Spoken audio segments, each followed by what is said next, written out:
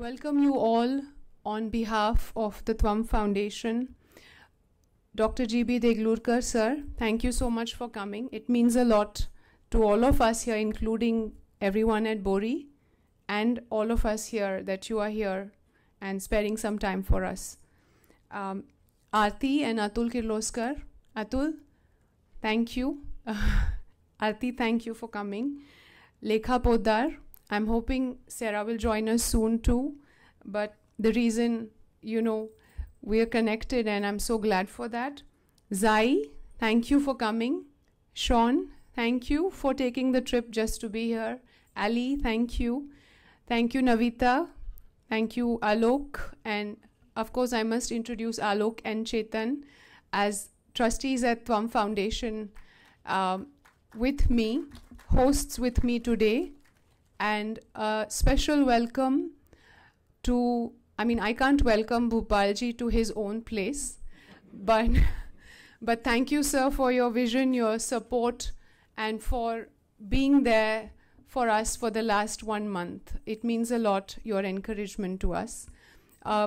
Big welcome to the esteemed speakers today, Naman Ahuja, Mayank Kaul, Dr. Monisha Ahmed.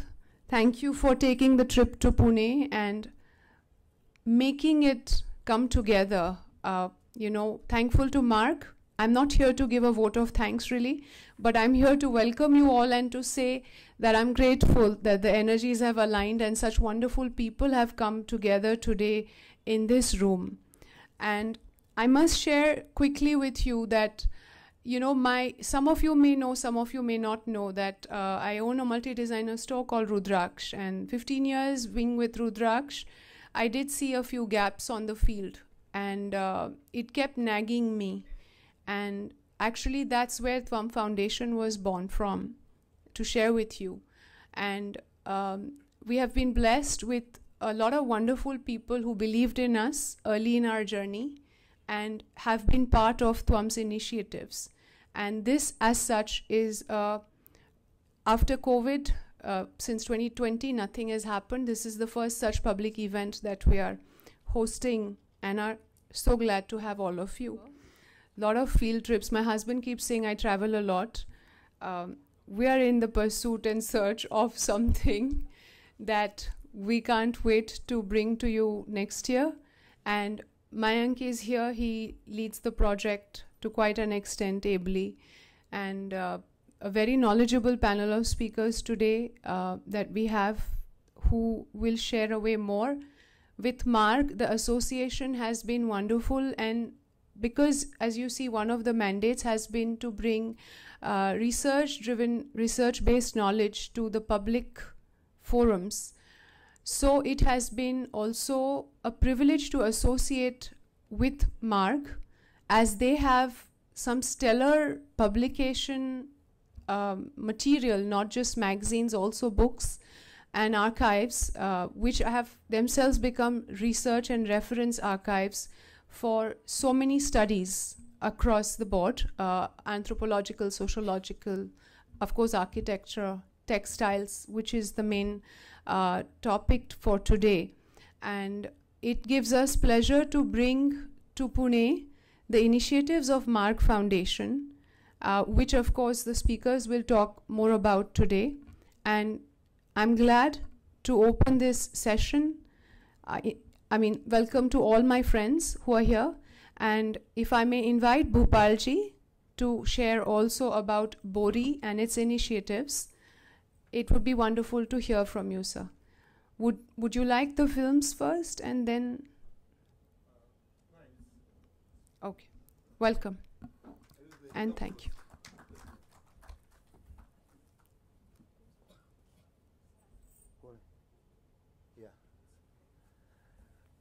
Welcome all on behalf of Bhandarkar Oriental Research Institute. Many of living in Pune also doesn't know what institute is doing, but institute is working for last 105 years on Indian culture. In fact, why today TVAM and Bhandarkar is together? because textile is also a part of a culture and a very major part of a culture. In fact, in Corona was something bad for society, but fortunately good for us, because we started our online courses. And our first course, which was Introduction to Heritage of India, has got a tremendous response. And in that, sir is here, he only started that. The first lecture is from Dr. Bhandarkar, but it has got 3 lectures on textile. If possible, you can go and see.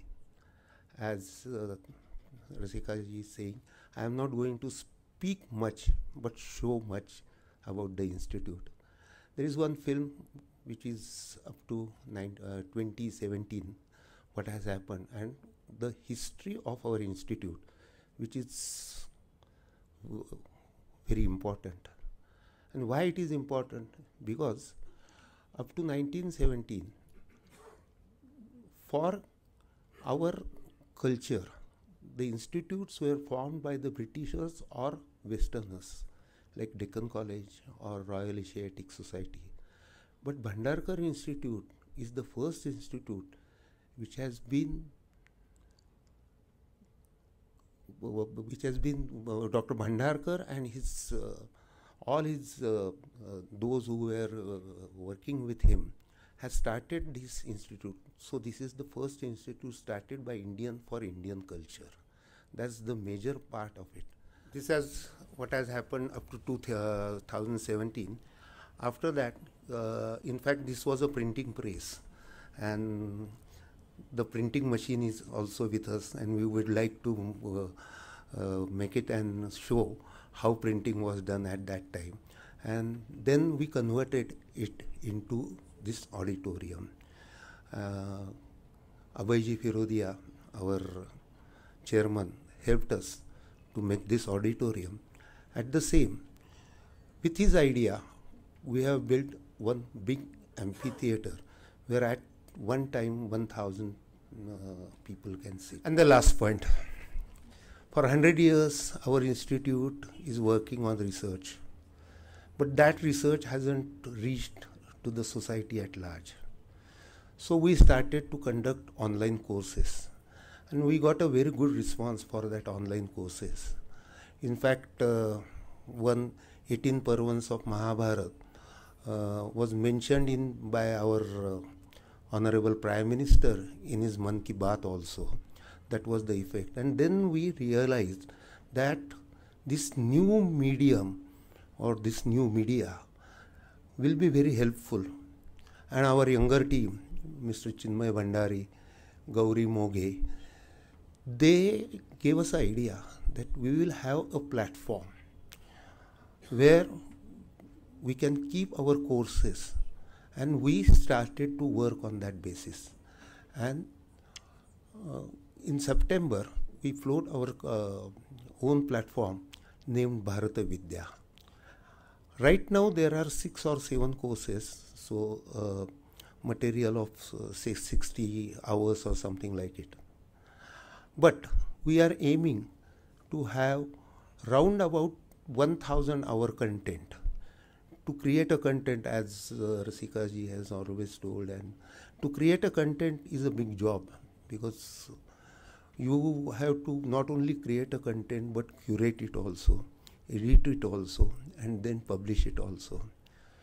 So there are 6 courses on the platform right now. You can, anyone can go and say Bharat Vidya, and you can see what courses are, from Sanskrit to Bhas and Kalidasa. Yeah, now about saying about there are 3 main persons over here. So I would like to mention only one thing about textile. That is, for thousands of years, that's a great thing about our culture. So I was just studying about Mahabharata, and I found out that as far as textile and dresses are concerned, our culture is so strong, because in each and every culture, when a human being started wearing clothes, it was one. But after, I think Sir is here, in 1st century BC, stitching started and people started wearing the clothes which were stitched. But we still use a single cloth like sari, dhotar, lungi. So, such a strong culture, our culture is such a strong that majority of people are still using that thing, that one cloth wrapped around a body. That's a great thing.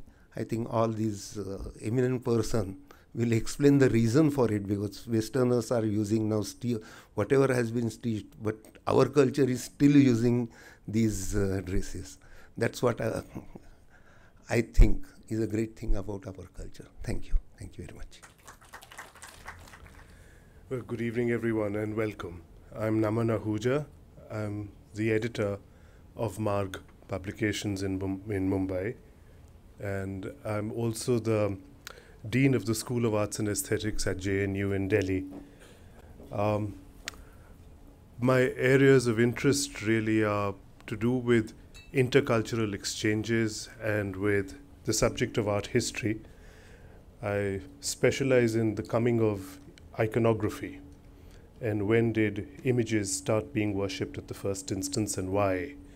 What led to the fundamental shifts in Indian culture that transformed the society into an image-worshipping society? Along the way came the fundamental question about how do we approach these issues? And over the years, as a student and then as a professor, one's had the privilege to be able to work in a number of institutions.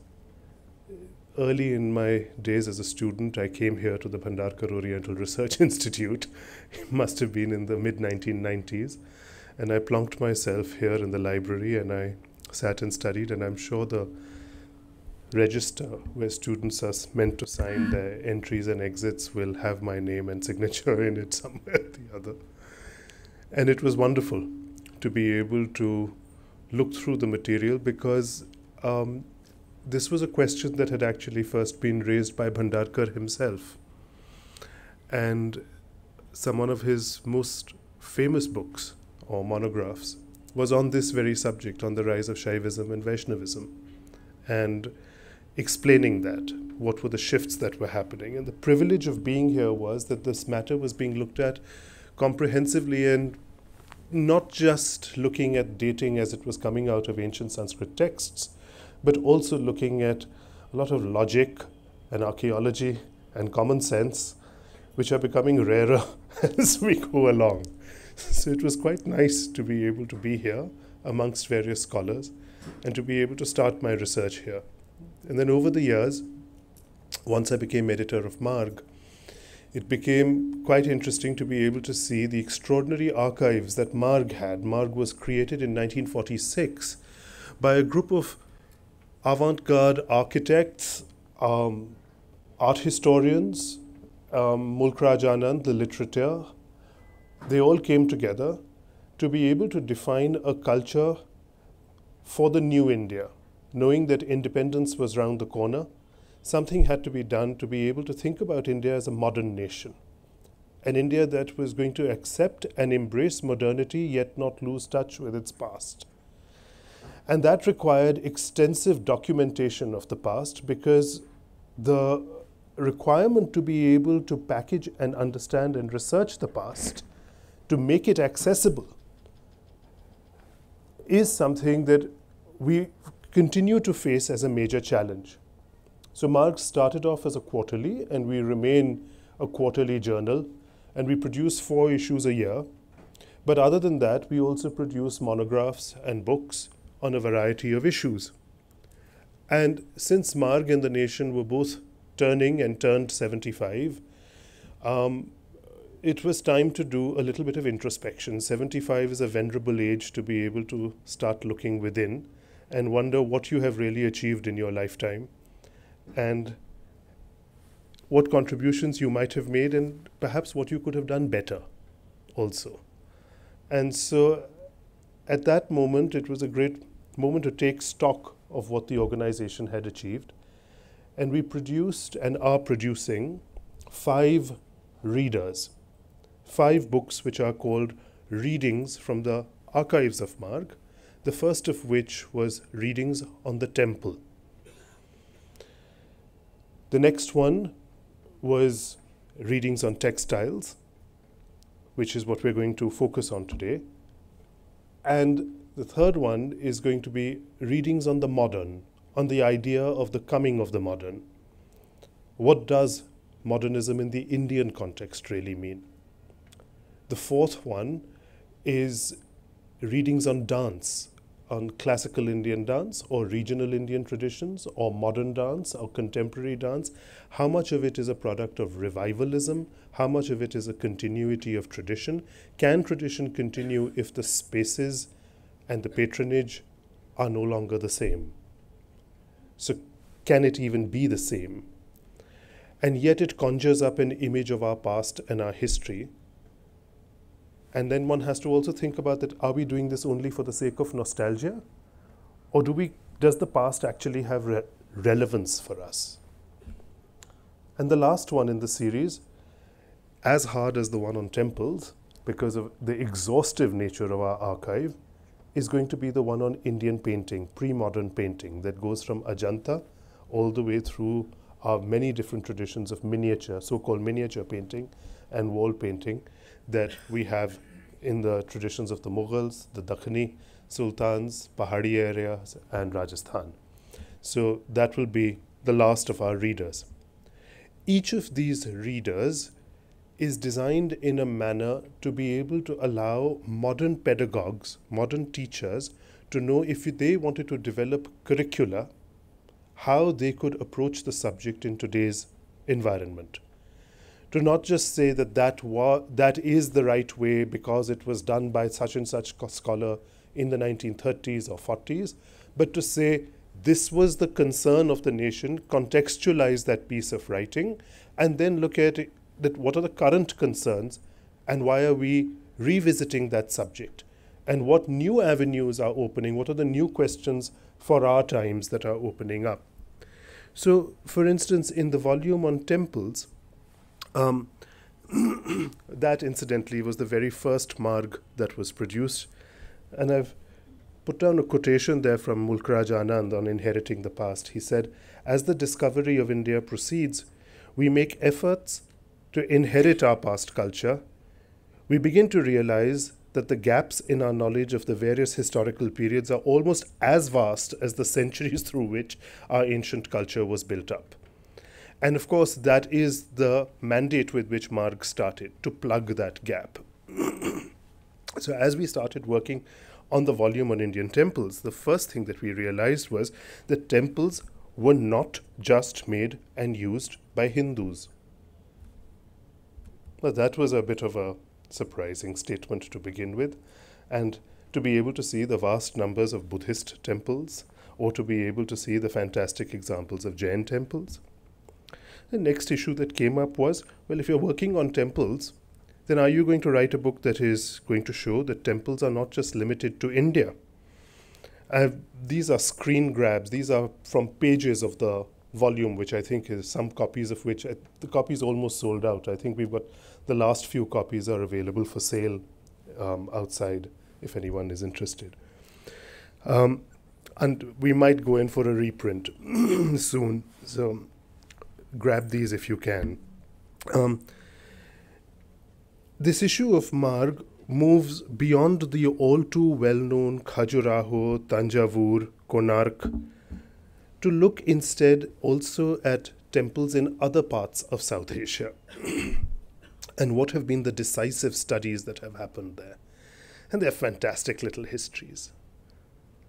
The Nyatapol temple of Bhaktapur, it's all about competition in urban design. Can a temple be higher than the royal palace or not? What was the city skyline? There were urban design issues even 300 or 500 years ago about regulations for the city. And this is an article that deals with that.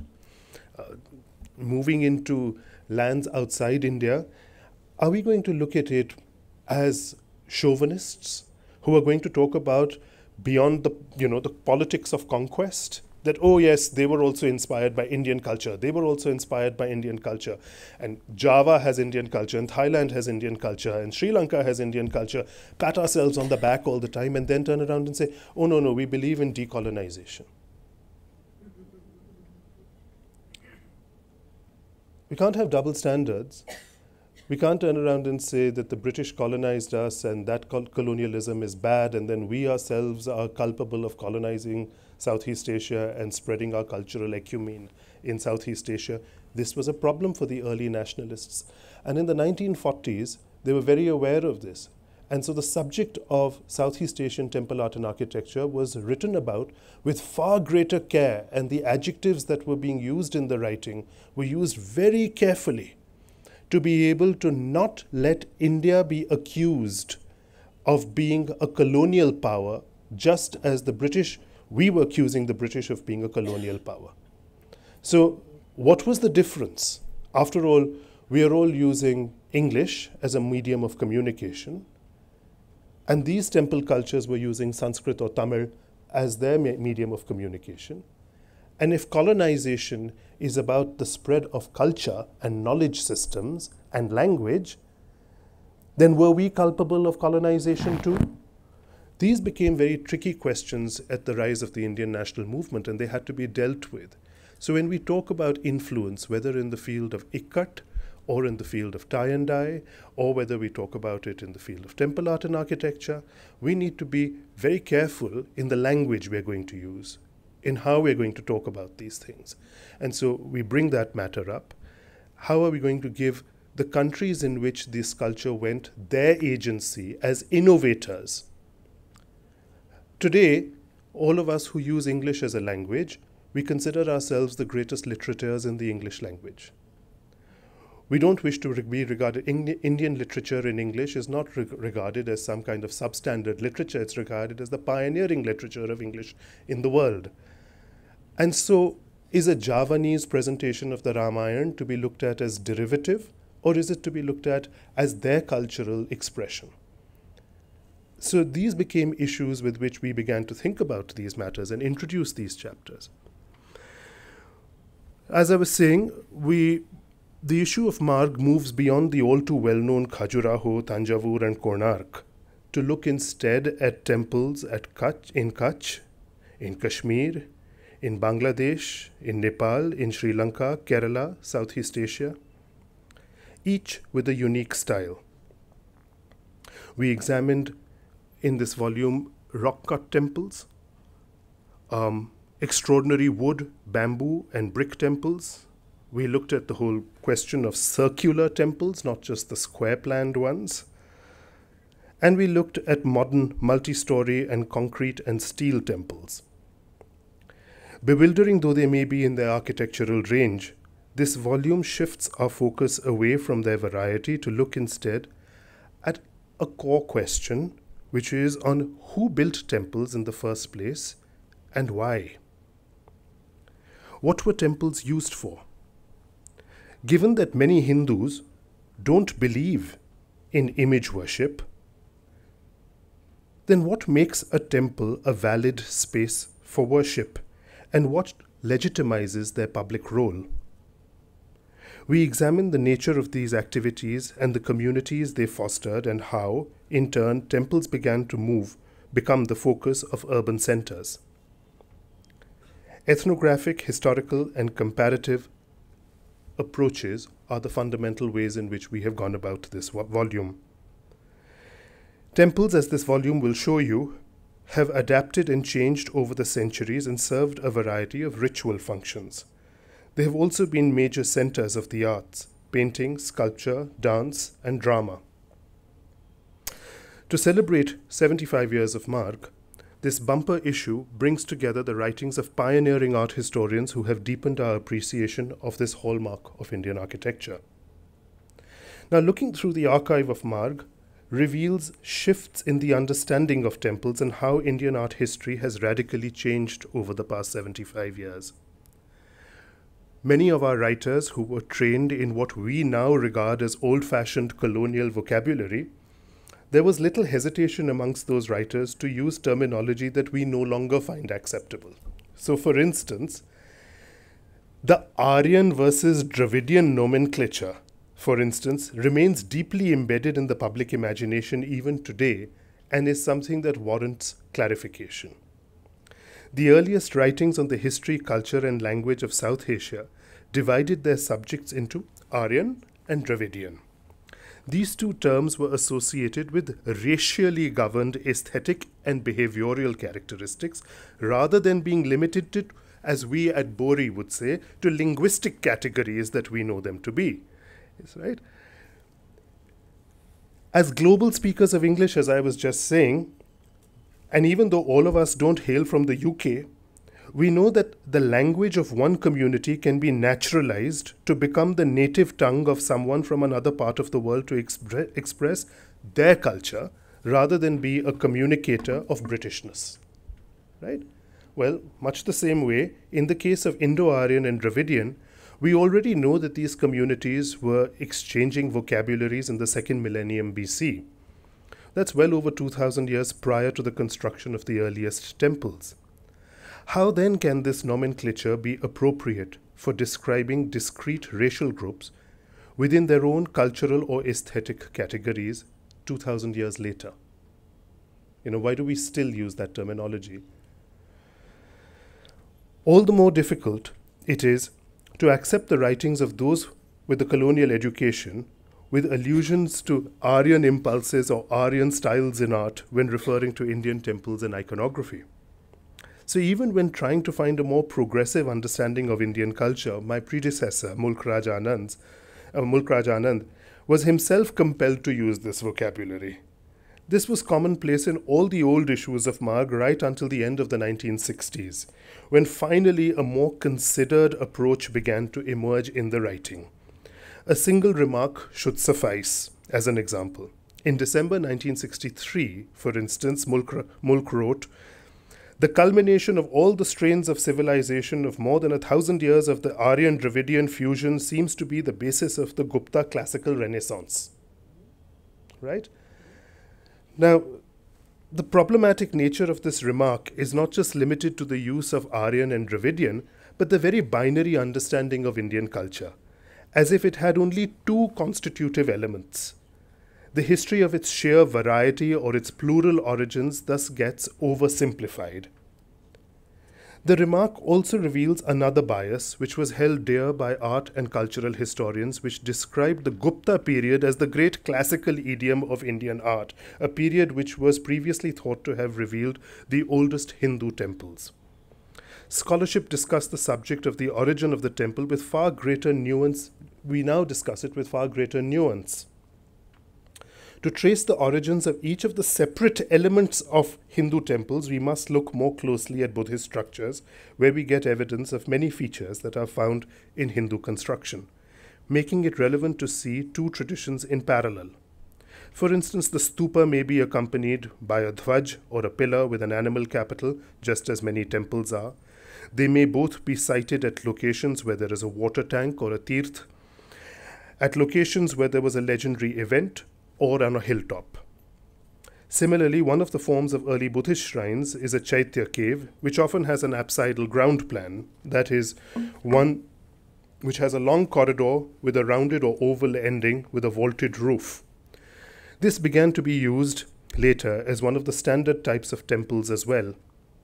So the long history of the Gajaprishta, or apsidal temples, is traced to Buddhist chaityas, or for the square cell, in what is now called, what we call a kuta, is widely represented as a hermitage in ancient Buddhist sculptures, whether in Takshila or in North India. Finding Indian terminology was thus imperative for Indian art. For how could, and even why should, Indian art have to be explained in the Latinized vocabulary of Western art history? The rediscovery of Indian vocabulary was an integral part of the Indian national movement when generations of Indians had been alienated from their cultural foundations on account of colonialism.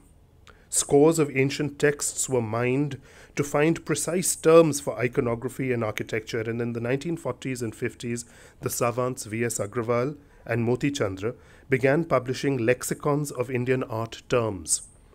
The scope of understanding Indian art on its own terms was seen as not just being feasible but also necessary, and this became an active pursuit in the early decades of Indian independent India up until the 1960s.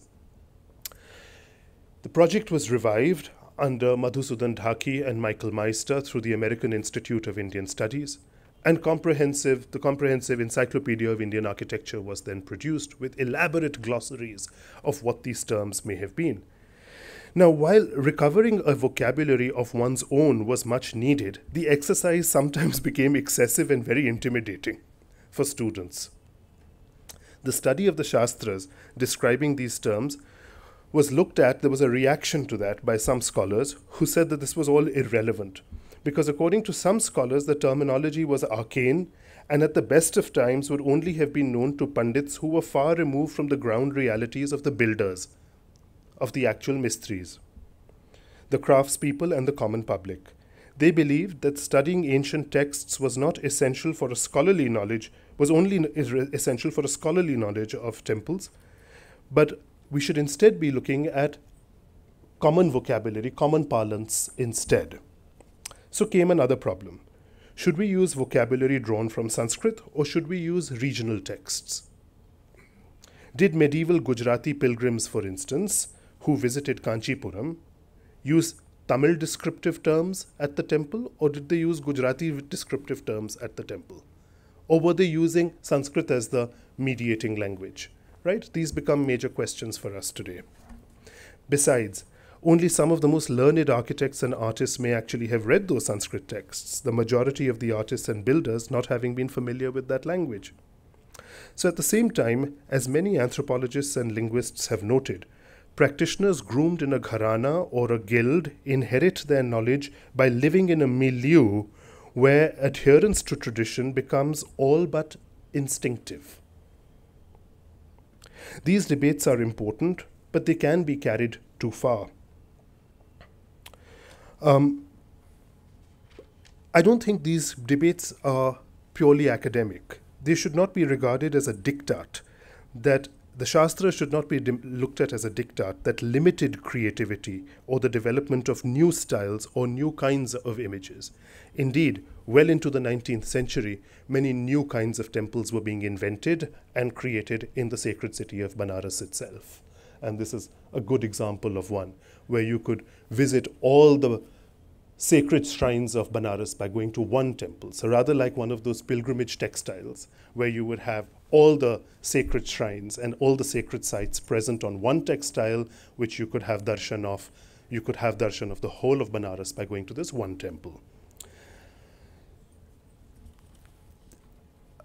Debate on the primacy of texts versus an understanding of practice has only been one of the major dilemmas that undergird the scholarly questions of the past few decades.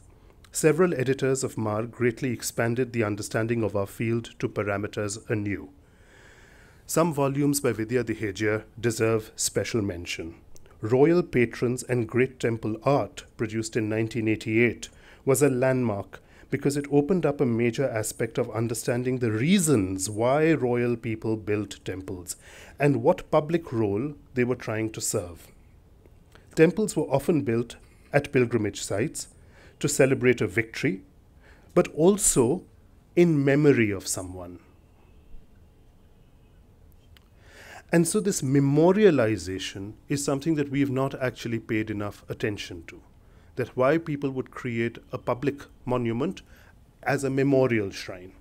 And so the punya, or the good wishes, the merit that would accrue from the pilgrims would go to the memory of the ancestors, perhaps.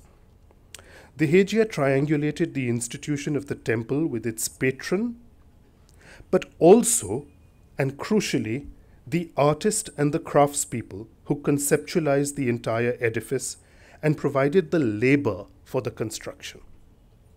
So what do we know about the lives of the sculptors?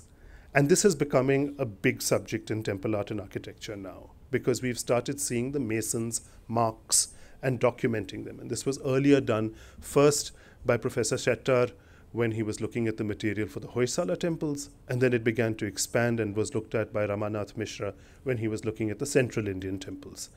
And we now have a huge database of the number of shrines, and this is expanding, where we have masons and guild marks on these sculptures. So they're not just anonymous works of sadhana, but then we start coming into issues of patronage, like we do with textiles, or we do with dance, or we do with any other art, where you can imagine that artists might have been competing with each other to get the best commissions, right? So was it just an act of making something out of a sense of religious piety and only sadhana that was involved in the making? I'm not decrying it. I'm not saying that there wasn't piety, but I also have to have our feet on the ground and be realistic. Because if this was such a significant part of the economy, where they were making temples for thousands of years, and in such large quantities of them, this must have been one of the most significant forms of employment in the country. If you think about how many people must have been stonemasons and sculptors in this region. So some of these issues are raised in this particular essays, in these essays, along with some very tricky things, some marvelous temples, like did Byzantine architecture influence the construction of the Bhitargaon temple, which has the first representation of the true arch. It's one of those mysterious things. You know, for all of you who know architecture, the true arch actually comes up at Bhitargaon in South Asia first. And then it comes up again only 600 years later at Balban's tomb, where it comes in through the Islamic world. And so what was happening? The Romans had true arches, and the Byzantine cultures had true arches. And so was it that the Romans and the Byzantine cultures were in touch with the Guptas, and were there true arches earlier? And was it a tradition that was lost? Now, the one thing that this volume ends up proving is that temple architecture did not stay static, and it was a rapidly changing and advancing tradition, open to the traditions of the world, absorbing new ideas. We needn't lament, therefore, with the coming of steel into our modern temples. After all, temples have always been adaptive. And there isn't any one single type that is the pure or the correct type of temple, because throughout history there have been innovations in temples. And that brings us to one of the last segments of the book, which was quite a revelation. One of the things that Marg has really worked on is how do we know what we know about temples? And how have these temples survived? Jeernodhar is something that we pay very little attention to in our scholarly circles. Renovation and maintenance, repair, conservation is something that we don't talk about. We always talk about the one who does the udghatan, the one who comes in, puts the foundation stone for the building, but not the many people who have worked at maintaining that building over the years. How did something survive? Who was the continuing patron of that site over the next 500 years that kept those walls and bricks and painted it after every monsoon, put the dampness right after every monsoon, fixed that monument? Who were those people who kept that monument alive? And did they not make an intervention in that building when they worked on it? Did they not alter it? Or does it just remain the Gupta period temple as we see it now? And there's a big flaw in the way we teach, because we don't disaggregate portions of the temple and say, actually the foundations may be of this century, but that repair work and that wall and that is of this period, that period, and the other period. And so the temple as it now survives ought not to be simply linked with the year of its inception, but all the different years of its maintenance. Now this brings me back to the fundamental question of the idea that a temple can actually be anywhere you want it to be.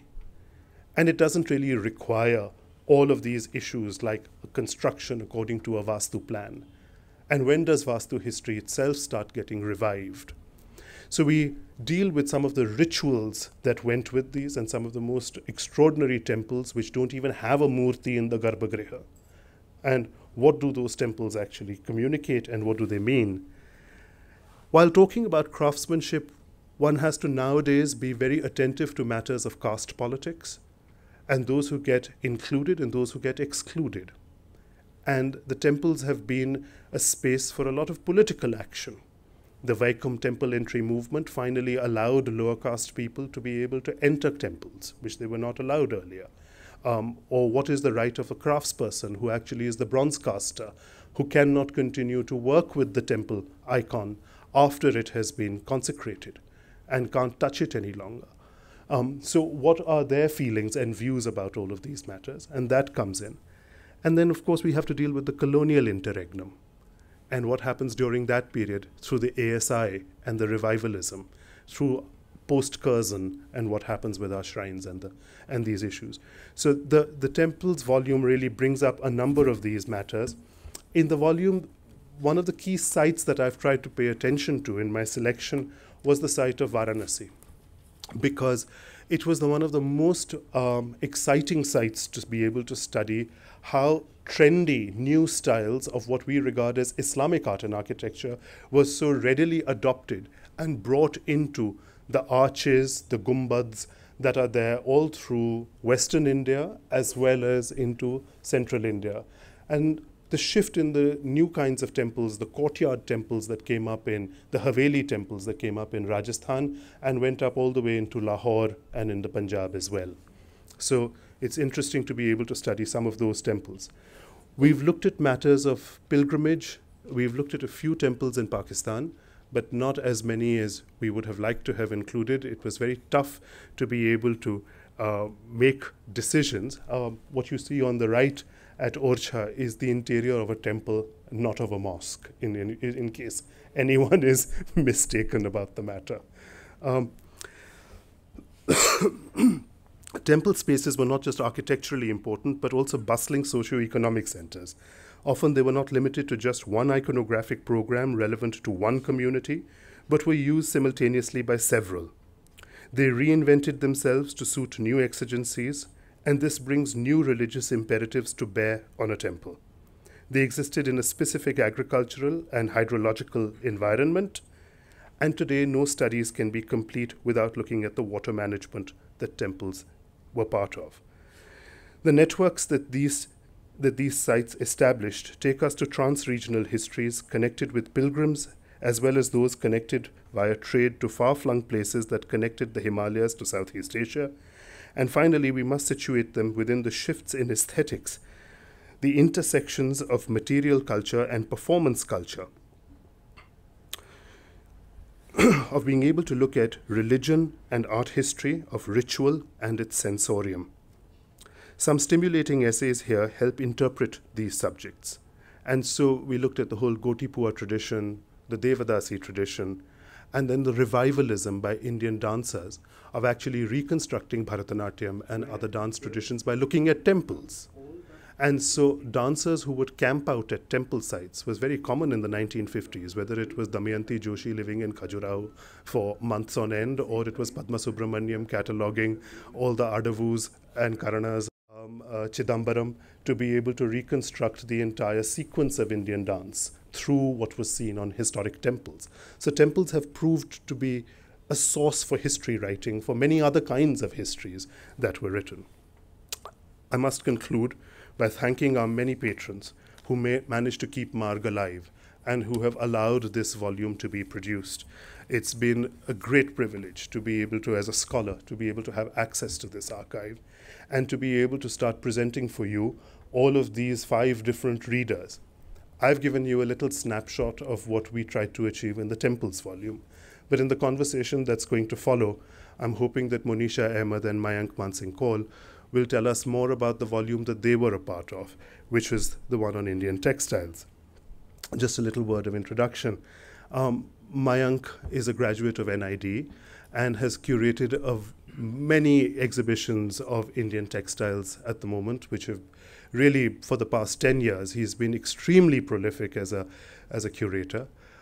He sits as an editor, as a consulting editor for Architectural Digest, and I think he's played a very dynamic role in bringing contemporary textiles with great sensitivity and awareness of the situations of the market and the craftsman, by being aware of both these imperatives, to be able to not just work as a revivalist, but to be able to work as a confident modernist.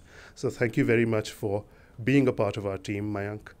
And I would like to also please welcome Monisha Ahmed.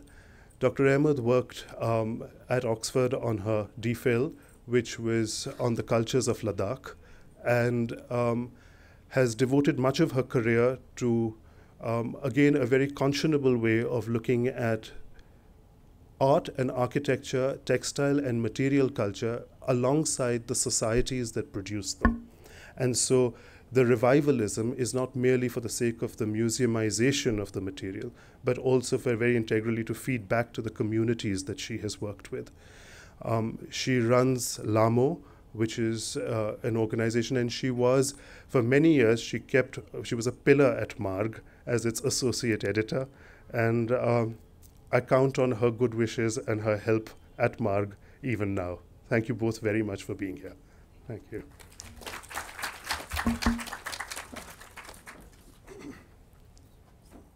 Good evening and namaste. Thank you so much, Pune, for having us today.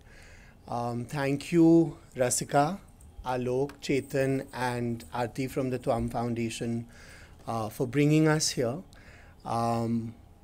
Almitra from the Marg Foundation for thinking of this launch in Pune. Naman for so generously and kindly introducing us.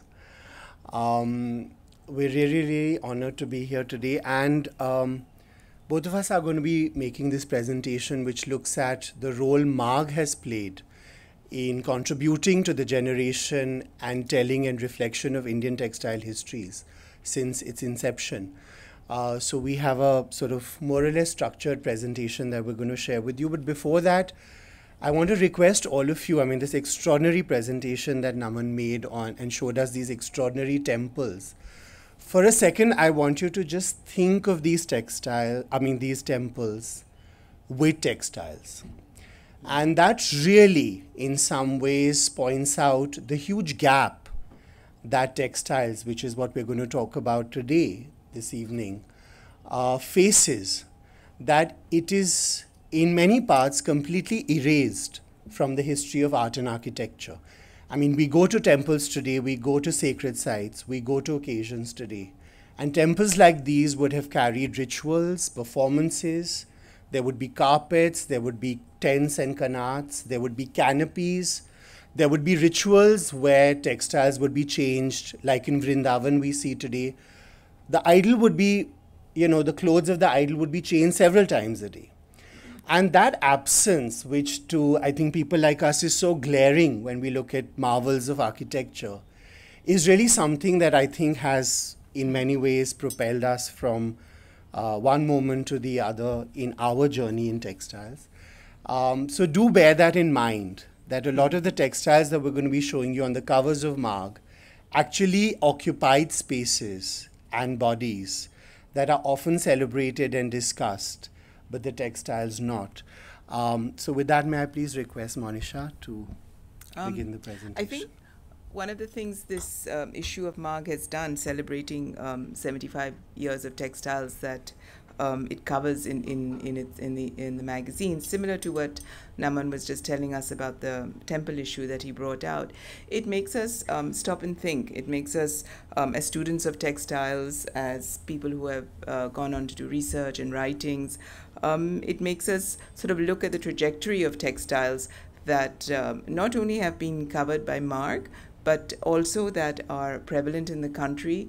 It makes us think of what is still there, the continuities, what has died out, what is, people have been revival efforts of the textiles. Unfortunately, we don't have Abigail McGowan with us, who is the editor of this volume, because it would have been very interesting, in the similar way, like we had Naman to talk about how he chose various articles of the issue, how he the progression that he took us through as he looked at the various articles of temples that have been covered in various issues of Marg. So what Mayank and I have decided to do today is maybe look a little bit at textile studies in the country and Marg's contribution to them, but also what was done before Marg came along. And in reflecting on this, we want to also sort of attribute to Marg the sort of insight and critique that it has done for textile studies in the last 7 decades, and the diverse number of people who have worked in this field, from practitioners to academics to those who have worked with fashion, you know.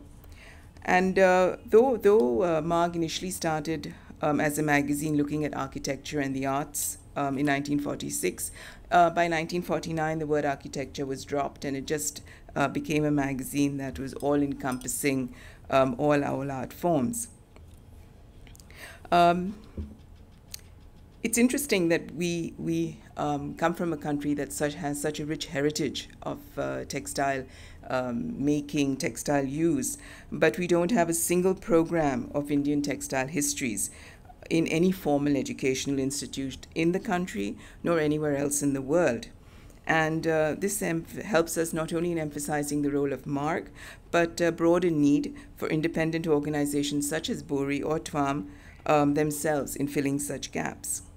But textiles have also long been sort of, there's, you know, when you study art, there's always this division between high art and low art. I mean, I know these divisions have blurred today, but, you know, maybe till about, 20 or 30 years ago, high art was considered sculpture and painting, and textiles were considered as slightly inferior and low. They were associated with domesticity, with women, though, you know, some of the finest textile makers have been males. And some of this was also sort of associated in some of Marg's early writings, where it was seen that craftsmen, just to quote, the handloom industry has the potential to convert the craftsmen into artists and designers. So it was not good enough for them to just be craftsmen. They had to be converted into being artisans. And it's very interesting because, you know, actually handmade textiles manufacture in this country is the second largest employment generator. And though it's largely an informal sector, so a lot of this goes unaccounted for, there is the need to study it from many different perspectives, whether it's rural or urban, and that's what we feel where Marg has made this important contribution. So just to give you an idea, as Naman shared, Marg was founded in 1946, and it was at the cusp of India's political independence from British colonial rule. And the early few decades of Indian textile studies were largely dominated by writings on collections of two main museums. One was the Victoria and Albert Museum in London, which was the former Indian Museum, and the Calico Museum of Textiles, of which you see some images. You see some installation views of their galleries here. And this was established in 1949. And till about the 70s, it was actually a very close relationship between John Irwin, who was a keeper of collections at the V&A of the Indian collections there, and Gautam Ingira Sarabhai, who invited him on several occasions to look at its collection. So it was a very close relationship between these two institutions that actually formed in many ways the basis of Indian historical studies of Indian historical textiles. And this was very conscious. This was, I mean, the Calico Museum today has, has published about 40 to 50 publications.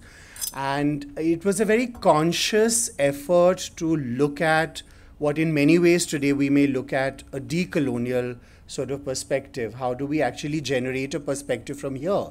Because some of the most extraordinary collections were traded outside of the country, and they have been studied from, in that sense, outside of the region. And prior to this, I mean, why this was important, and Marg as we'll speak later, played a role in this generation, along with Calico Museums and a few small efforts, independent efforts elsewhere. Why this was important was because before this, as Monisha mentioned, textile wasn't really looked at a serious area of study. There was a gender bias towards it. There was a certain kind of patronizing approach towards it. It was always looked at through the prism of function and not high art, not made for contemplation on its own, but as a means to either serve architecture or interiors or clothing. So the studies before this, which was sort of in the British colonial period, largely looked at the documentation of Indian textiles. So, you had from the mid-19th century to the late 19th century, some of you may be familiar with what were called the Great Imperial Exhibitions. And they showed textiles from India as a way for, imperial powers to sort of, the imperial power, the British imperial power to, claim superiority of having been able to sort of carry this great civilizational kind of art, thrust in a sort of imperial idea. And so, this is an image from one of the imperial exhibitions. Another form that this kind of documentation took was what are called paintings, company paintings, which documented the people of India, because this was pre-photography, and how was Britain as a colonial power to sort of help understand its own people back home, what people in India dress like, what were their professions. So just to give an idea of why it was so important for institutions like Marg and Calico to come up, this is an example of the kind of documentation that was done on what people wore. That is a swatch from a very, very famous volume called the Watson volumes. And this was commissioned by the British office, by the British India office, to collect samples. There are about 18 volumes, to collect samples of what people were wearing, being produced in Indian handlooms, which could then become a reference to be copied by the mills of Manchester. So Indian textiles were sort of being documented for replication in the mills of Manchester as a way to understand Indian people through the colonial lens. I think you may want to talk a little about the studies of natural dyes and botanical studies that became important. So Thomas Waddell in the 19th century did a series of volumes where he did natural dye samples in the same way that Forbes Watson was actually documenting the textiles produced all over the country and making little sort of swatch samples and putting them in his volume. Thomas Waddell did the same things with natural dyes. He produced over 4,000 samples of dyed cloth and thread of different natural fibers. And whilst on one hand, Watson and Waddell were doing this in order for replication or to better understand what was made in India so that it could be reproduced in Britain and then brought back to India for sale. On the other hand, today, a lot of their documentation provides us very important documentation. Sorry to use the word documentation again, but it provides us very important evidence or documentation of what was made in India. If we are going back to research, especially with natural dyes, because we've lost a lot of that knowledge. Natural dyes were something that were not really sort of the recipes to make natural dyes were not really put down by people. They were often kept as secrets. And master dyers did not want to share their sort of recipes with everybody. So we lost a lot of these recipes, as Naman was telling us yesterday about the yellow, the Indian yellow, and that where the cows were fed mango and then their urine was used, but we don't know what the urine was mixed with. And so we have forgotten that knowledge. We also have Roxburgh, who produced a series of paintings where he did paintings of natural dye plants using the dyes from those plants, and he used miniature artists to make those paintings. They're mostly in the botanical gardens in Calcutta today. at the Bhaudaji Lad Museum, we also have a collection of clay models. I mean, these were quite common they were made, I think, mainly in Lucknow or Allahabad or some Bombay also. But clay models to show us what people wore, you know, how their headgear, their footwear. They were made to show their working, also the tools. I mean, how did they make zari? How did they spin cotton? How did they, make, what were the raw products? And it showed us both the decorative as well as the industrial arts that were produced in India at this time. So together, I think all of this is a very important knowledge base of what happened in the country, prior to 1947, though it was not always done mainly as documentation. We began then to look at issues of Marg that were produced from the first issues that focused on the handloom, that focused on khadi, that focused on very specific sort of well-known, popular textile types, whether it was patola or bandhni or kantha, shawls. They looked at groups of textiles, I think, more. Yeah. I'd like to comment a bit, draw your attention to the first cover. I mean, today when you would typically do a book on Indian textiles, you would normally see a flower or a animal, or very what you would, a conventional, traditional kind of design. And it's very interesting that, Marg was sort of making this comment unconsciously or consciously about paying a tribute to handlooms by using what we may see from today's perspective as a very modernist, progressive, kind of visual imagery on its cover. So I think that shares something with us about how progressively handlooms and handmade textile traditions in India were looked at that point through Marg. Marg also went on to sort of uncover little-known aspects of textiles. For instance, kalamkari. When I think Nellie Setna did her volume, very little was known about kalamkari, and Nellie, went back even to the B&A, to the British Museum, to look at early samples of kalamkari. I mean, that's what first, we know that's what first raised her interest in the subject. Then the Calico Museum volume. So yes, I mean, many of the issues of Marg over the years, in its early decades, focused on the collections of the Calico Museum. Like I shared earlier, there was a close relationship building between a small network of institutions and writers that were laying the foundation of Indian textile studies in that period. But she mentioned kalamkari, and I just want to share something quite interesting. We've over the years looked at references to the word kalamkari, which all of you I'm sure are familiar with today. It's the art of hand painting with natural dyes on cloth, and it's a very robust industry today, where it exists in Andhra Pradesh, in Gujarat, many parts of the country. And the only reference we've actually found is to the word kalamkar.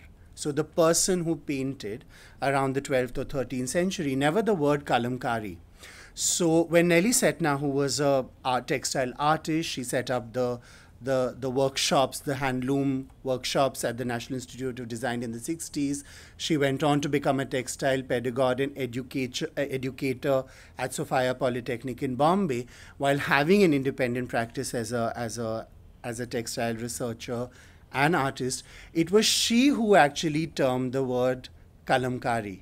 And it's interesting because what is evident from the cover, it was not just referred to as hand-painted textiles. It was a coming together of block printed, stencil printed, and hand-painted textiles. So what is interesting that, and then from that point onwards, when Nellie publishes her first book, Nellie Setna, we see Marg take up that vocabulary. So what Naman was saying, that, questions of vocabulary become very, very interesting and important in what we are sharing in the evolution. And we see that reflected in Marg. So today we attribute almost 2,000 years of an history to hand painting through a word which actually was used as recently, relatively only in the 1960s, and becomes so commonplace today. around the 21st century, I mean, sort of the beginning of the 21st century, we began to see that Marg's focus on textiles changed slightly. They began to look at more, I mean, we were still looking at textiles, but we were also beginning to look at ethnography. We were beginning to look at oral history. We were beginning to look at also trade of textiles or textiles. We also began to look at raw materials. I mean, earlier volumes of Marg would look at, let's say, you know, the silks, and they would just describe the textiles or the finished pieces. They would look at the materials and the designs, but very few of them would actually go back to tell the stories of the people who made the textiles, or the symbolism in the textiles, or look at how people lived with their textiles, or even where the fiber came from. I remember when Janet was doing her Pashmina book, Janet Risby, I mean, one of the things she insisted on is that, you know, okay, we have to go back and we have to look at the herdsmen who raised the Pashmina goat, and we have to look at how you know, Pashmina is actually how goats are looked after, so that we actually get this fiber that we call Pashmina. And I think that was important, because most people and writers on textiles have just looked at textiles, and they look at the making of the textiles, but they don't extend themselves beyond that to look at, you know, how is the fiber grown, or where does it come from, or how is it traded? And that was one of the things that Marg started doing. Another thing, we also went forward, and we sort of went forward. We also started looking at fashion. We started looking at, you know, for instance, in this Pashmina volume, what is the relevance of Pashmina today? How is it worn? It's gone beyond just the making of shawls. How is it shaped? You know, whether the whole industry today, whether it's these thin, wispy things that started coming out of Nepal in sort of the 90s, to, you know, we have an whole industry today making embroidered and kani shawls. And it's very interesting, because when John Irwin wrote about Pashmina shawls, I think it was in which issue, I can't remember, but maybe in the 60s or earlier, he actually saw this whole kani weaving. He ends by saying the kani weaving industry is dead. You know, come back 40 years later, and it's a whole industry that has been revived today and is in many ways thriving. So through the study of Marg, we can also see a lot of the continuities that have come into this. Another thing we also found is that, like I said earlier, we began to look more at symbolism. Judy Frater writes about textiles from Kutch, where she talks about the stories of the communities and how they live with their textiles. I did the same for Ladakh.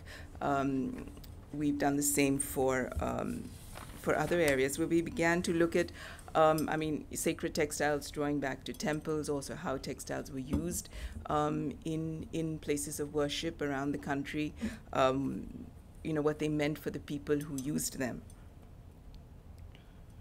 Do you want to go on?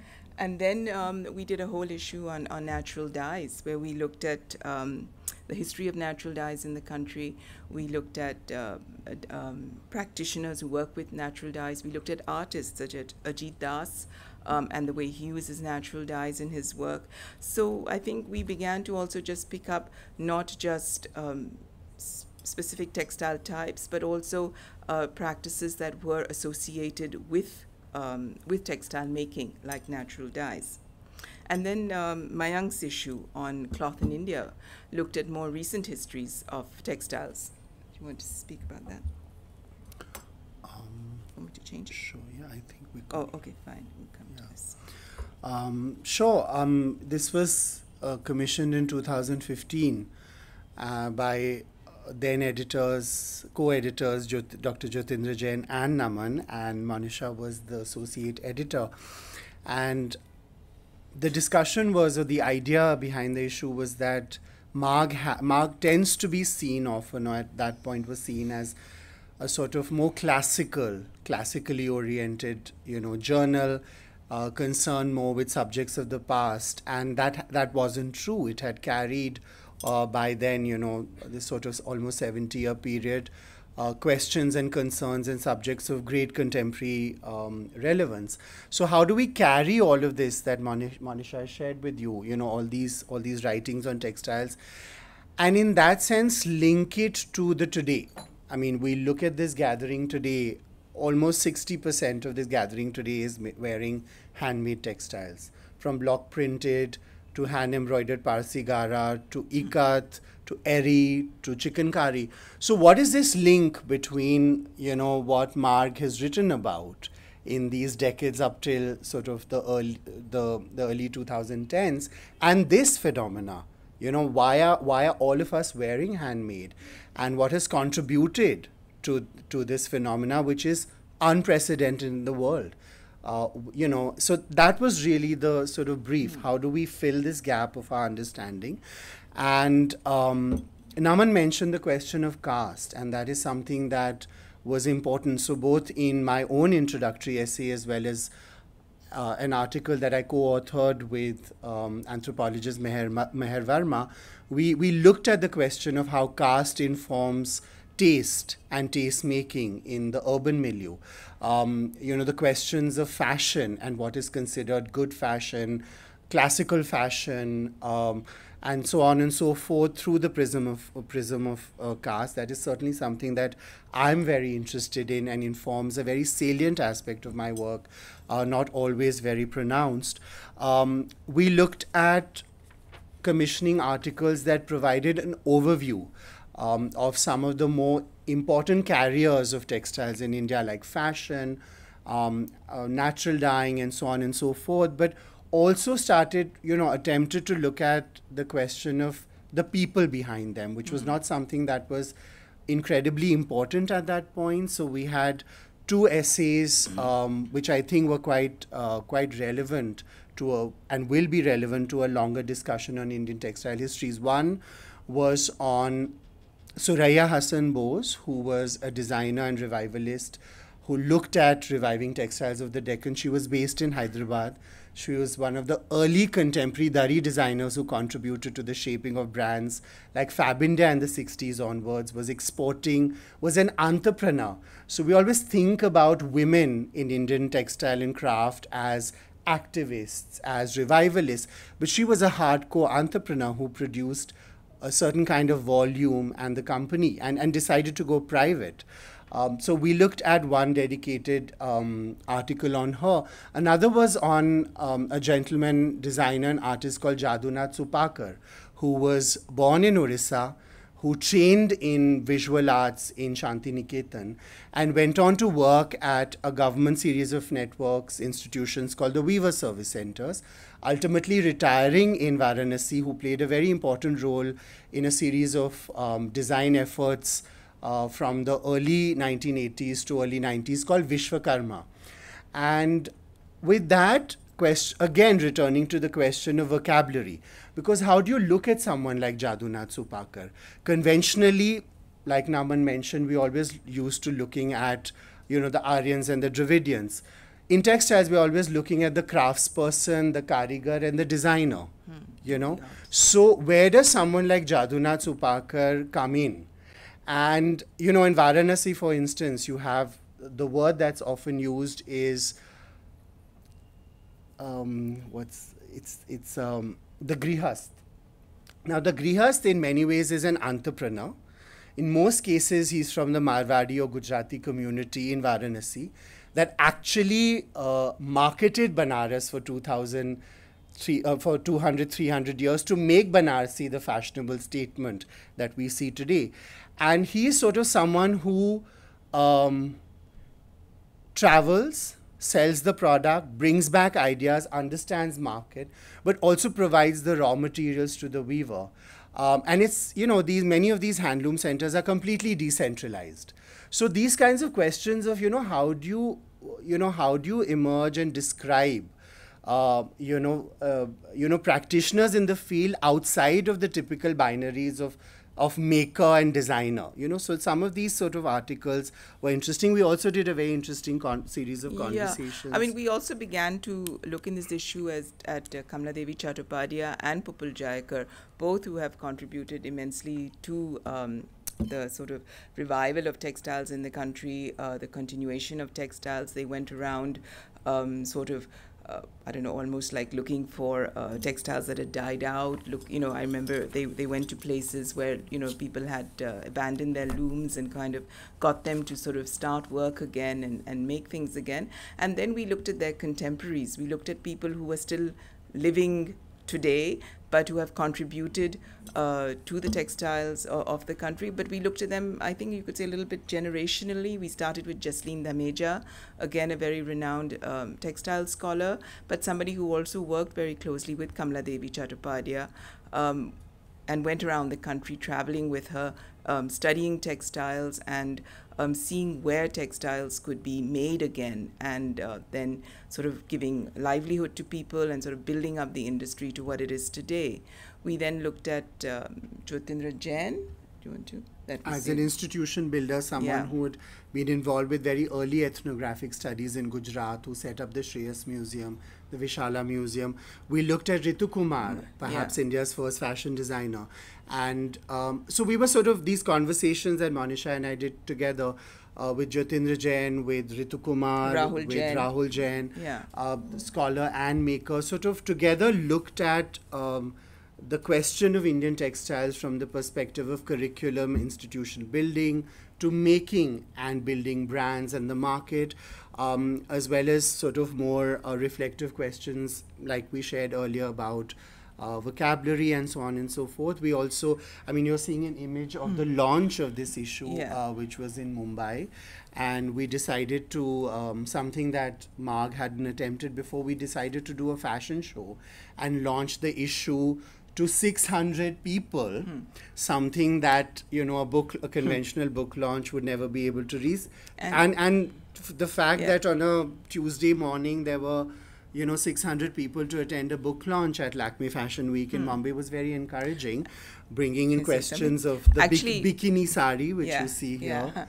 The issue had already sold out before the launch, and we had no issues to sell at the launch. So it was a little, idiosyncratic. We were having a launch, but we had nothing to sell, and we couldn't get issues fast enough. And I think this has also been one of the things that we have discussed at Marg, at least when I was there, is how do you take Marg out? I mean, Marg, yes, it's important contribution. Yes, we've done a lot, but it's still quite niche. It still doesn't sort of, I think, correct me if I'm wrong, Naman, but at least that was the discussions we were having, 5 years ago at Marg, that it still doesn't get everywhere. It doesn't reach people, especially young people. So how do we do it? And I think this was one event that really sort of took Marg out of the box, so to say, and I think it can be a sort of a prelude to a lot of other things that Marg can do to take Marg to places where Marg also hasn't been before. I wanted to share a quick, quick anecdote here. I mean, we always look at the end book, right? We're looking at the book and saying, oh, these amazing images or interesting conversations or nice articles. But what an issue like this also did was actually got the designers excited, because often, Marg was a kind of inaccessible other publication. So it also sort of made many of these designers we approached. I mean, Satyapal, the third small image from the top is Satyapal, the cocktail sari. He invented this idea of, what you could wear to a cocktail party as a sari, instead of a dress. So all of these questions, and many of these design houses sort of, had never even archived their own work when, we remembered certain moments and we went back. So what some of these publications also have helped achieve, it sort of excite people through whom we're inviting material from. And I think those kinds of inadvertent sort of journeys and adventures are also very exciting, I think. One of the biggest challenges with this issue was actually to get images. I mean, we found even people like Laya Tayyabji of Dastakar or Sham Ahuja. Or big designers like Tarun Taheliani didn't have archives. They just hadn't documented. I mean, they might document an end product, but they would not document the process. So I think that was one very challenging part of this issue. And it also made us think that, you know, we have recent histories of Indian textiles in this country, but how much is actually documented? How much is actually known? I mean, we know we look at documenting the past, but what about documenting the last, you know, 30 years or 40 years when so much has changed in the field in Indian textiles? And the title was, you know, towards recent histories. And conventionally, you would look at these histories as modern or ancient or contemporary. So that has also been a constant effort, both in our curatorial work and writing, that, you know, how do we stay away from these sort of given parameters? So we said, you know, towards recent histories, perhaps a more open way of actually looking at the period. And with that, we come to the issue which is under discussion, readings on textiles, 75 years of Marg. Monisha, would you like to reflect on the issue? An incredible yeah. resource for those of you who may be looking at you know, your first entry into Indian textile, into readings or writings on Indian textile histories. Yeah, we encourage you to buy the issue. I don't know how many copies are left. Almitra will tell us. Questions and ideas about what you want to talk about with us. If there are any things that we can help you with or clarify for you, please ask us. And we can use this and pass this along.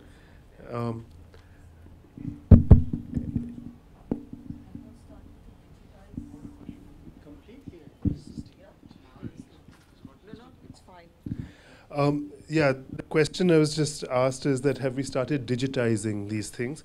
So in the screen grabs that I was showing you, all the articles, we've got a URL for each of those articles.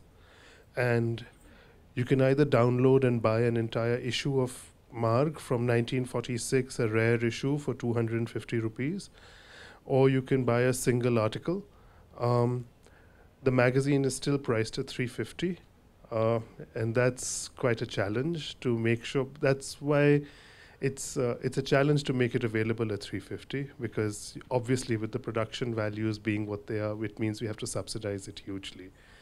But then that's also the joy of it, because it reaches libraries and students, and somebody grabs a copy and then they value their copy of Marg and they hang on to it. So perhaps it's a flawed business model, but I don't know. I don't know. I think we have to try. I don't have a question, but just a statement. I mean, I was so breathless in a good way listening to all three of you. I would call you MQ now. So it was fantastic, and thank you for taking personally me journey. I mean, you made us walk through 2,000 years in 5-10 minutes, Mayank. It was brilliant. I thoroughly enjoyed it. Very informative. I was making my notes. I don't know why, but I was doing that. And Monisha and Mayank, thank you so very much. And as far as the business model, maybe the good old things work like that and survive. I remember valuing my first seminar issue. So, yeah, something like that.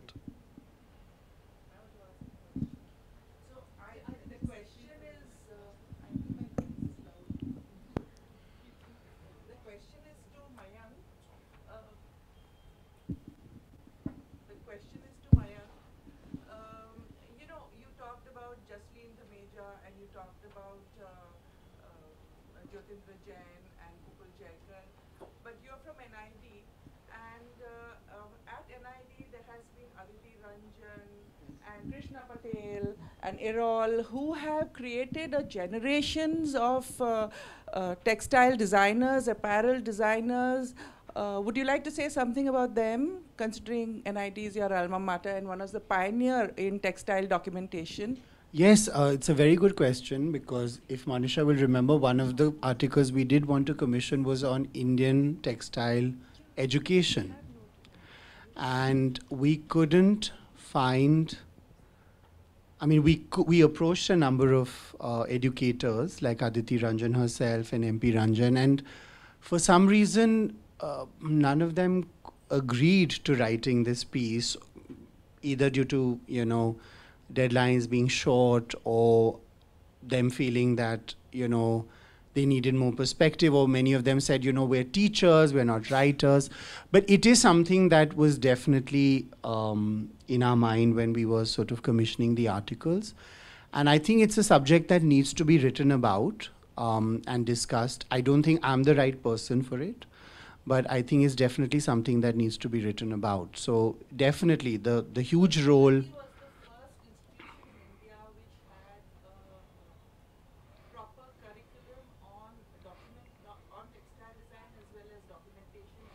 So I think to successfully capture that, certainly, I mean, the role that NID has played in shaping textile design pedagogy is immense, because its early graduates have become the head of several other institutions like NIFT or Srishti and so on and so forth, or Pearl Academy today.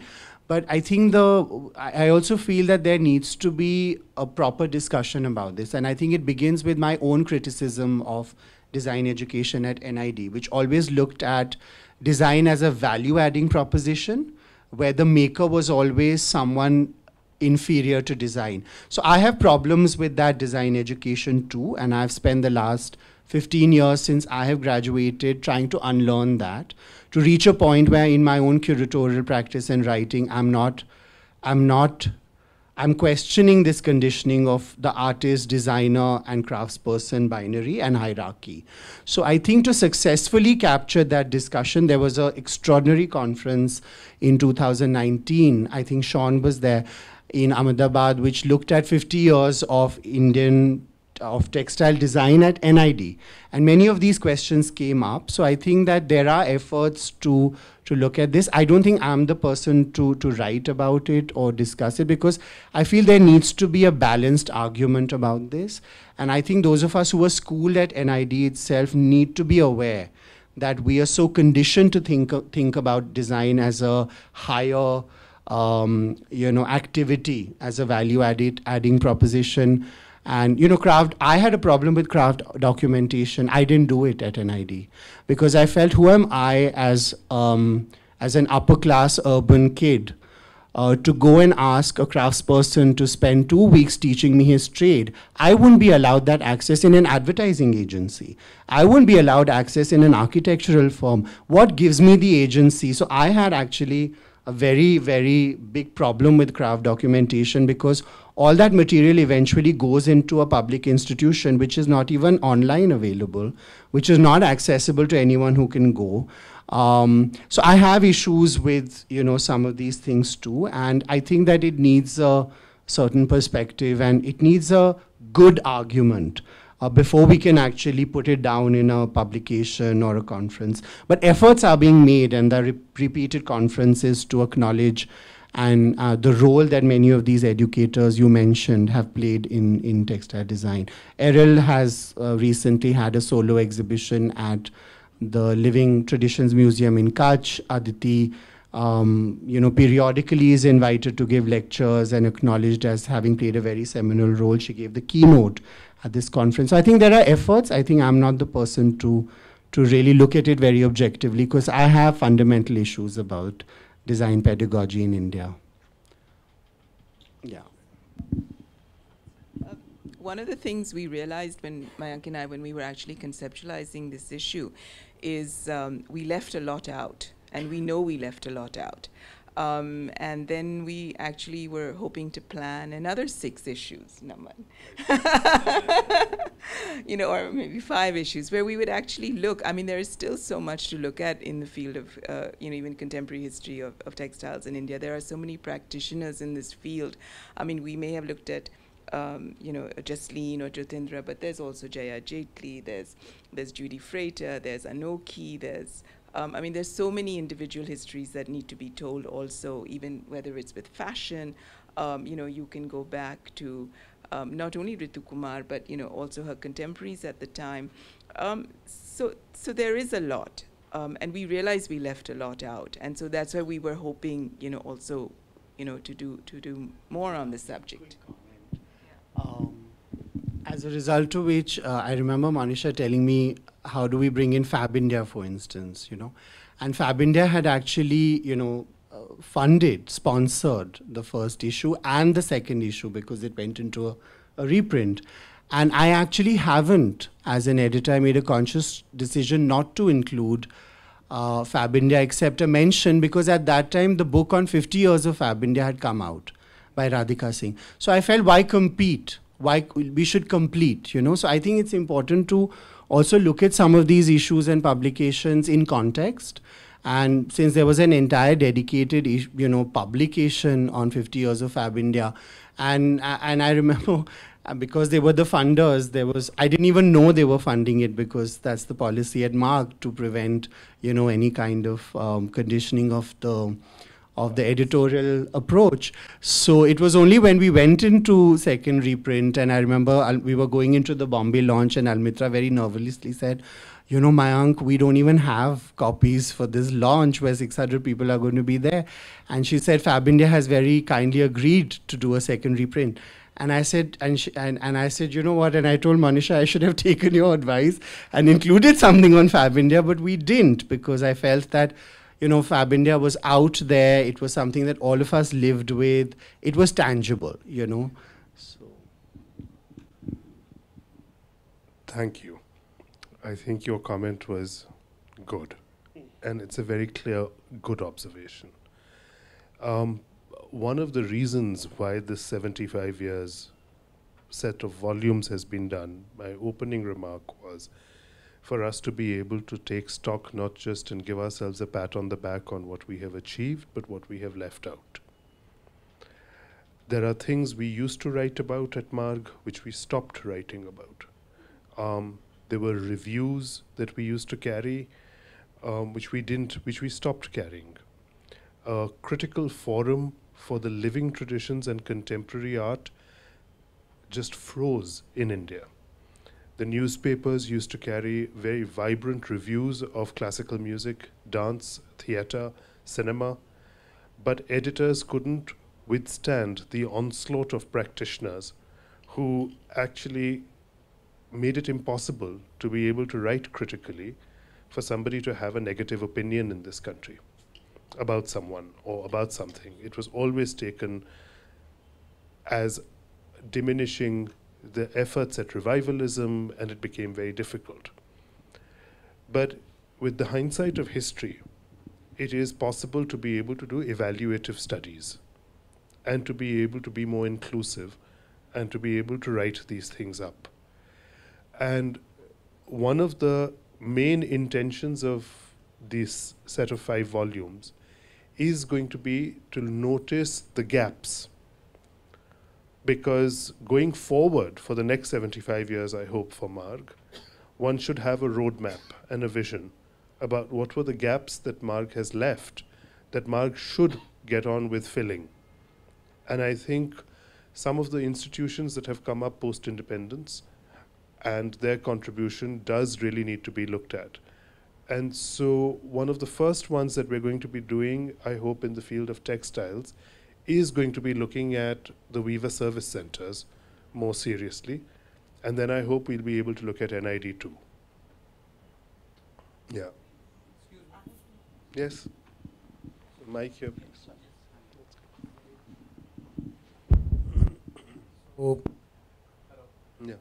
So firstly it was Stopped. hello. Yeah, firstly it was indeed a pleasure listening to all 3 of you, and especially from a publishing perspective also. So I come from a family of atypical Gujaratis. My grandfather was a director of Rupa and Company. I see. My father was director of Oxford. I am a pediatric dentist. So, but it was thrilling because I have grown up in Oxford House around books and, you know, hearing all kinds of deliberations going on. And one memory that comes back, and this is where the, you know, sort of question comes in, because I remember that, you know, used to sit Sunday mornings with the Illustrated Weekly or the Sunday Observer, which was a short-lived but beautiful newspaper. And it used to bring on a lot of add-on articles on, say, publications like these. And, you know, there would be one full page on them. And that's how it would reach people who would be not in the connect with which is normally you are publishing. And do you hope to, or are you attempting to revive this? Because that will bring you completely out of the box. I'm just, you know.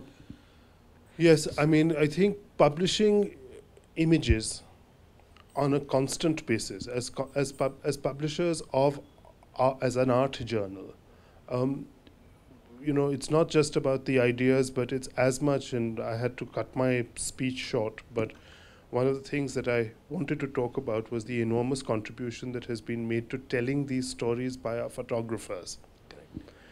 Half the work that we carry, half the paper space is actually image space. And it's not just about the ideas that are being written about, but it's also about the ideas that are being communicated through the visuals and through the graphic designers who have to be able to communicate it as clearly as possible to the public, to piece it all together. And their contributions in keeping a publishing house like this going are not small. And finding illustrations that will say the 1,000 words that will fill a page normally, literally, is quite an uphill job.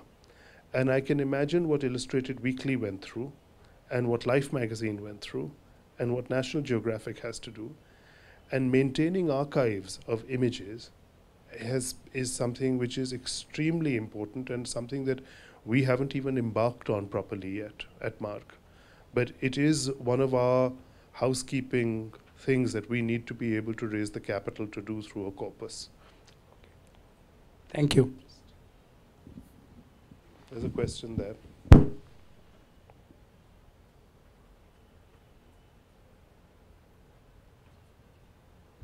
Check. Hello, sir. A question. Hindi में पूछता हूँ क्योंकि मेरी अंग्रेजी कुछ ज़्यादा अच्छी है इसलिए और कुछ नहीं. So the question is, temple पे जो मोटिव्स है, टेम्पल के मोटिव्स जो कपड़ों पे आते हैं, specifically on saris and stuff like that, उसमें सिर्फ कल्चरल कॉनोटेशन ही है या cultural, religious, everything, all connotations are there? इसके ऊपर बहुत कम काम किया गया है और इसके ऊपर काम करना बहुत ज़रूरी है and urgently it needs to be done because temples के ऊपर जो ऑर्नामेंटेशन है वो सिर्फ ऑर्नामेंटल ही नहीं है, उसका कोई माइंड, वो कुछ, it's has some meaning and it hasn't been deciphered, it hasn't been worked on. The metaphors involved, so especially when it comes to the temples of Odisha, that's a very good case study. Some things are quite simple, that you have a row of elephants at the bottom and you have a row of hunts on top. That's understandable why there is that difference. But the actual details of whether you will have water-related motifs in a doorway and you will have aerial motifs somewhere else and you'll have land-related motifs somewhere else, and what those decorative ornaments, which we call just decorative, they're not actually always just decorative. Sometimes they can be, but they are not always. And in the field of temple art and architecture, this has not been worked on. And this is a big gap. And once this is worked on, we will be in a better position because through the documentation that might exist for temples, we might get to understand the meaning of the decorative vocabulary that lies, the meaning behind the motifs that are being used in the textiles as well. So sometimes we don't know is the answer about what the symbolic significance is, but I think it is possible to embark on such studies. I think there is material for this. Yeah, absolutely. I mean, I just want to add to Naman because अगर आप पैठन देख लीजिए या आप वाराणसी देख लीजिए या बिष्णुपुर देख लीजिए या चंदेरी देख लीजिए या कांचीपुरम देख लीजिए, सबसे बड़े जो हैंडलूम सेंटर्स हिस्टोरिकली और कंटेम्प्रेरी है वो टेम्पल सेंटर्स हैं. तो ये जो रिलेशनशिप है बहुत क्लोजली हमको पढ़ना है और ये बहुत महत्वपूर्ण है. ये सवाल मेरे दिमाग में आने की एक वाजिब वजह ये थी because long years ago I went to Puri with my family. तो उन्होंने मेरे मॉम को जो साड़ी जब दी तब एक रिलीजियस फेस्टिवल करते हैं वो लोग. अब I don't remember it clearly कि वो क्या था कैसे था बिकॉज इट्स लॉन्ग बैक, बहुत पुरानी बात है वो, लेकिन एक रिलीजियस फेस्टिवल किया गया था. That was my basically logic to ask this question कि कोई रिलीजियस कॉनोटेशन है या सिर्फ कल्चर ही एक पार्ट है या it looks good that's why it's done. All of the above. Okay, thank you very much. There's a question here. on this side.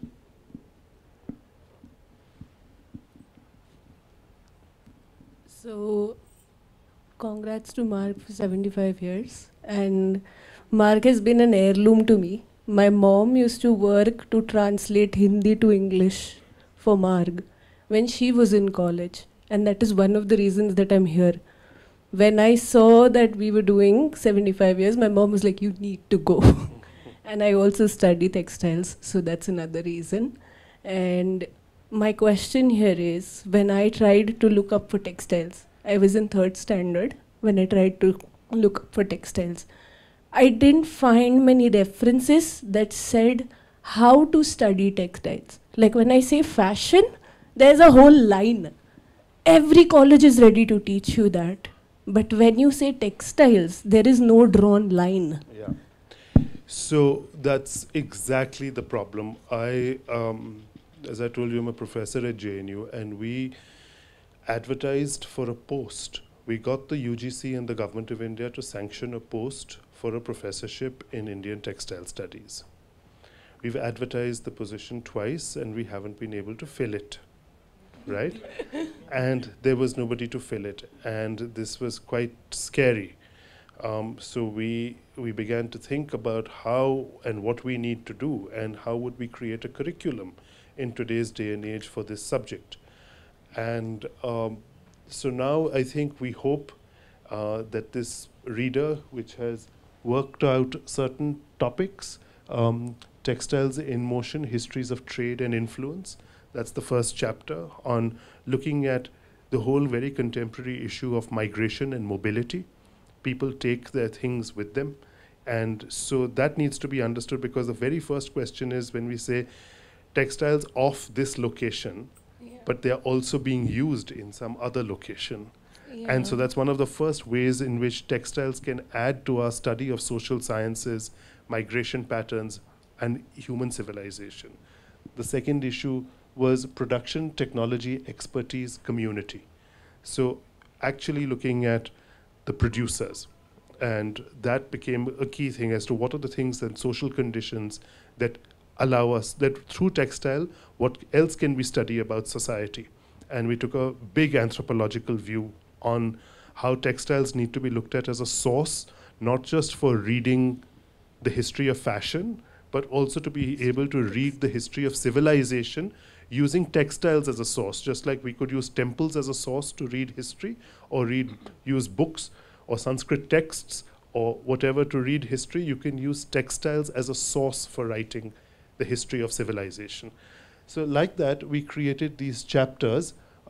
Section 3 was textile politics, authority, identity, and patronage. And section 4 was designing for changing markets, which was about what are the dilemmas that textile studies face today. Now, within these 4 broad categories, we had each article was representative of a type of study that can be done. It wasn't to show the variety of Indian textiles only. It was about the kind of studies that can be done, because we couldn't squeeze everything into a single volume. And we were hoping that this volume then might inspire someone to create a course, to have a blueprint on what can be done on creating a course on Indian textiles. What would be the issues that you would talk about? So that was a thinking. I just wanted to say is that, you know, when you study textiles, you can come from different backgrounds. I mean, all 3 of us have come from different backgrounds in our, you know, when we were in university. And I mean, Naman is from art history, I'm from anthropology, Mayank is from, in a sense, design, or from NID. So maybe that's why when you look up fashion, you will find, you know, methodology and course structure. But when you look up textiles, you may not, because you can approach the study of textiles from so many different ways and so many different sort of subject headings that there is no one way. Also, the shaping of a curriculum on Indian textile histories is very challenging. True. Very, very challenging. And I think one of the things that one is always sort of concerned about is that you know, art has this kind of tendency to have an affair with architecture, and then it'll have an affair with film, and it'll have an affair with craft. So today there's so many exhibitions and publications on textiles, and so much is being viewed from the art world because it's having an affair with textiles. So at that point, you know, how does textile sort of stand on its own as a field? And it doesn't inherit and doesn't transfer to itself the issues that art historians face in India, you know, architecture historians face in India, and so on and so forth. So it's also very, very challenging, and it'll take a village to actually fill the gap. So it's very challenging. It's, you know, one has attempted it several times, and one, you know, how to link, you know, I mean, you may find in a textile the same motives, and the tendency usually for historians would be to attribute a similarity or a shared connection, and there may be. But when you look at the structure of these two textiles, often they're fundamentally from two cultures of textile making, you know. They represent modes of production which are so diverse and different. So how do you link this kind of a material study to a more civilizational perspective like Naman was sharing? It's a huge challenge. Okay, we should call it a night.